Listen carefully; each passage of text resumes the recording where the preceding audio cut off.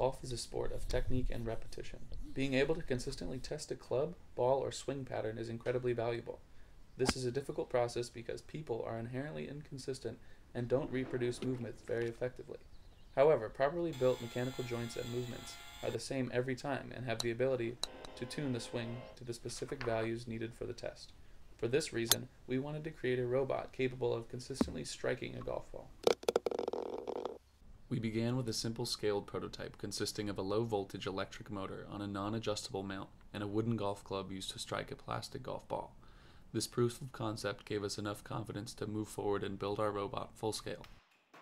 For our full-size bot, we chose a pre-built, extremely heavy, hardened steel table that could act as our base and not move when the club swung.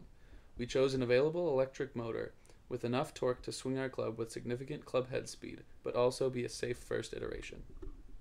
To hold the club on the motor, we created a club mount system that consists of fastening the club to the plate with U-bolts so it can't fly off mid-rotation.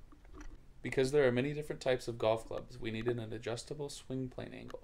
This was achieved through a system of slides and hinges that adjust the club from shallow angles for drivers to steep angles for irons. In order to achieve a reproducible swing, we created a device to hold the club in the same place every time. When the motor turns on, the rod retracts and avoids the follow-through of the club. To hold the ball, we built an adjustable tee that after the ball is struck, falls below the club's low point to avoid being struck again. To control our motor, we used an Arduino microcontroller that turns on a relay, an electric switch that will allow power to flow. Unfortunately, the Arduino can't handle the current or voltage we are sending to our motor, so we actually use the Arduino's relays to engage an additional set of relays, allowing our full 50 volts to power the swing. To test our robot, we analyzed the hitting distance of a driver versus a 7-iron. Using the Vernier motion tracking application, we were able to analyze the swing of the golf club, ball contact, and the flight path. This software also allowed us to calculate a predicted flight and distance to compare to the data we collected. In addition, we were able to analyze the deceleration of the club through impact. The first result we saw with the 7-iron was the club head speed at 14 meters per second and the ball speed at 18 meters per second. This showed us that, on average, the ball left the club 28% faster than the club was traveling at impact. We also did projectile motion predictions based on the initial velocity of the ball.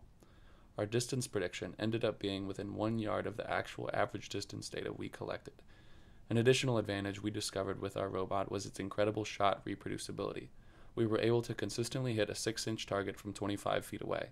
Overall, we designed and built a robot capable of repeatable and accurate shots within a 40-yard range.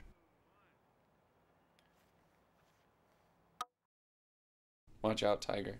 We're coming for you.